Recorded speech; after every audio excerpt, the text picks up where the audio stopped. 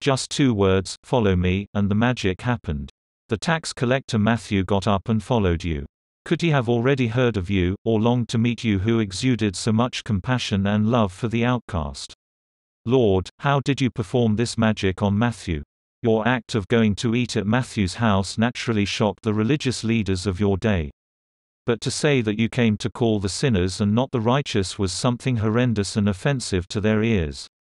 Lord, let me revere this mystery of God's love that comes down and searches out the sinners and the outcasts. Whatever may be my mission in life, of one thing I am sure, your gaze fell on me one day and you called me and saved me.